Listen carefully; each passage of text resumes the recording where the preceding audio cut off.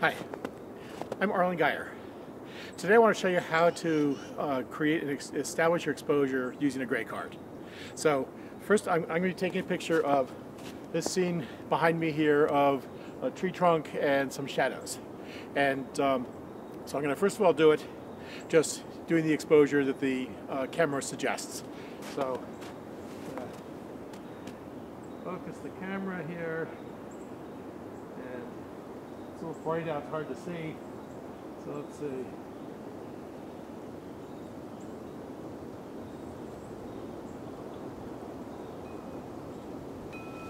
Okay, so I'm doing it at 1,000th of a second at f5.6. So I've got that set. That's what the meter says to do. So I took that picture. All right, next I'm going to do it using the gray card. Now, because I want to shoot in manual, but I have to be holding the gray card. It's difficult for me to get the exposure holding the gray card. The idea is to hold the gray card in front of the camera in the light that my subject will be in. So I don't want to have a shadow from my camera on the gray card when I do this, and want to make sure that the gray card is in the same light as my subject. And so I'm going to be holding the gray card. I want to make it so the entire frame of the picture includes only the gray card.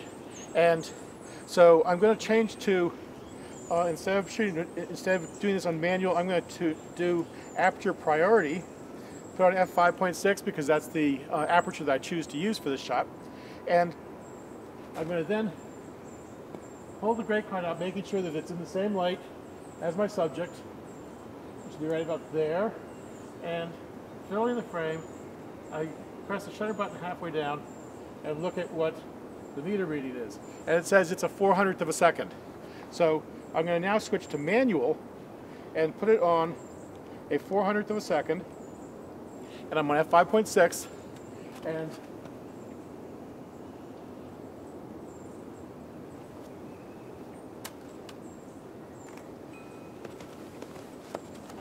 take that picture.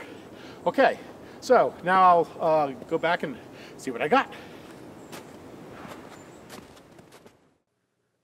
Okay, it's nice to get in out of the cold. All right, on the left here, you've got the original picture at the meter indicated exposure, and above it is the histogram for it. And on the right is the one where the exposure was determined using the gray card, and it's a histogram. The histogram is showing the relative amounts of different shades of gray from black on the left to white on the right. And if you sort of look at what the average is there, it averages out pretty much in the middle, which is exactly what you would expect it to do because the camera's light meter is targeted to average out to middle gray. So the problem is that this scene does not average out to middle gray. And so the picture, if I expose it the way the light meter tells me to, is going to average to middle gray. And you can see from the histogram that there is nothing that's white or even really approaching white in that image.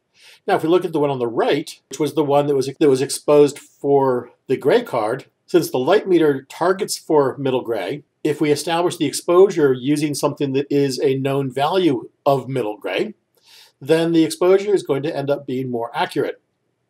And you can see that the snow looks white. The tree is very dark.